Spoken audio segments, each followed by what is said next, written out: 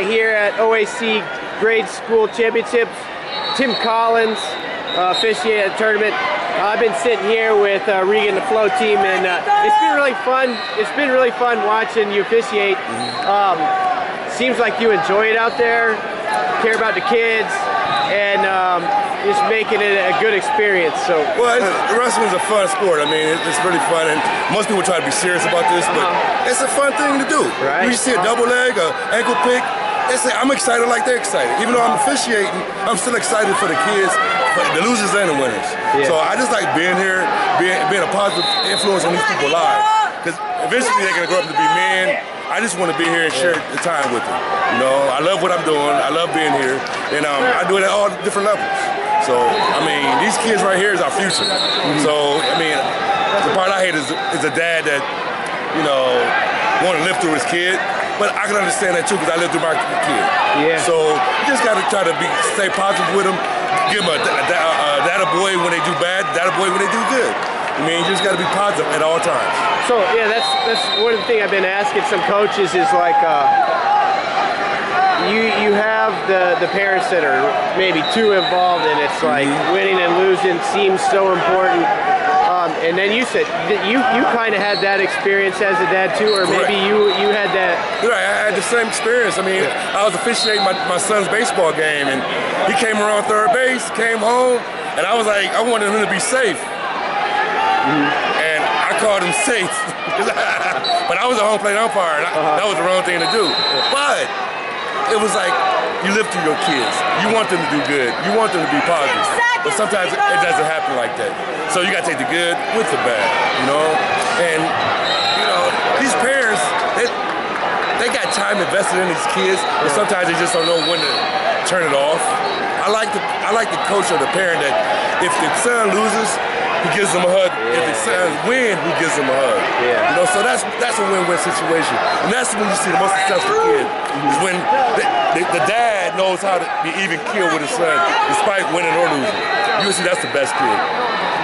Gotcha. So, I had a thought, and it was, okay, yeah, when you're kind of comparing your experience with other coaches, you know, I really try to focus on what's happening. You know, I have a kid. I hope he wants to wrestle. Right, you hope he wants to wrestle. But do you think, sometimes I look at the coach and maybe it seems like kind of vicious, but maybe it's not his intention. It's just so much emotions into it. It's emotion, time they got. That's their kid. He loves his kid. He wants them to do good.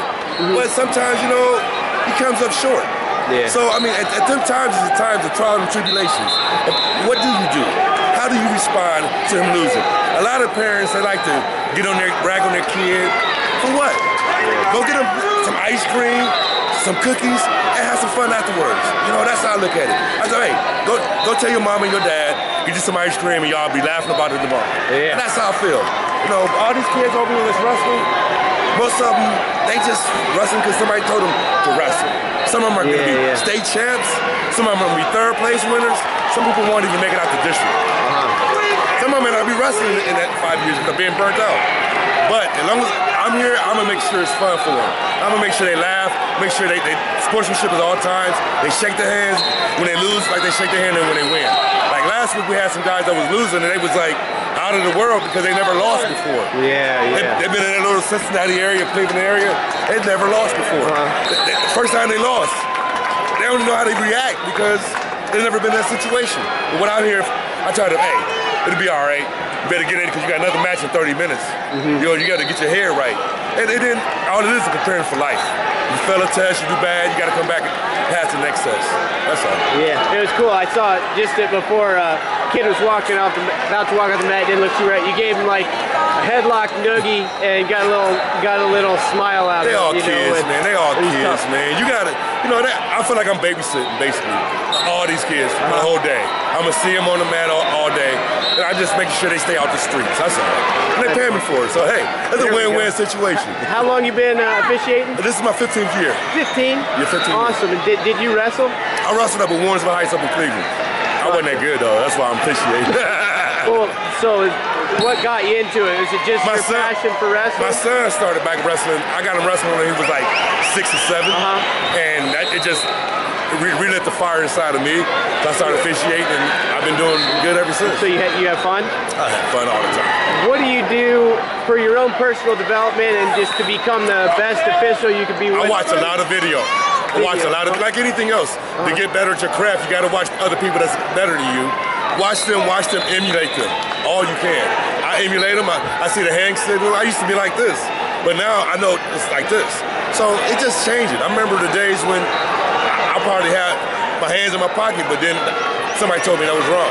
So you just try to watch other officials and emulate what they do, and that's the only way you get better. And read the rule book.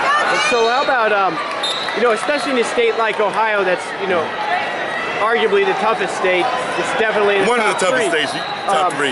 Pennsylvania, New Jersey. You can say something about that. But you're probably seeing the newest techniques and new funk and things, and so how do you stay out in front of that? And sometimes you be like, well, I officiate in West Virginia, Virginia Beach. I go out to Vegas. I go to Lansing. I see the different states how they wrestle. I was out in Vegas at the Freak Show last year, and I thought the wrestling would be different. They do different things out there that they don't do in Ohio. A lot of bars. A lot of people run bars. It's the same thing. It's just how they run it, the technique to get them there. That's all. Wrestling is wrestling. Control, 2 back points. That's all it is. Nice. Well, really appreciate that you use part of your life for fishing. It gives these wrestlers a good place to compete. Thanks for your effort. You got anything else to share? Hey, have fun this weekend, kids. Have fun. Hey, it's a good time. So have fun enjoying it. All right, thank you.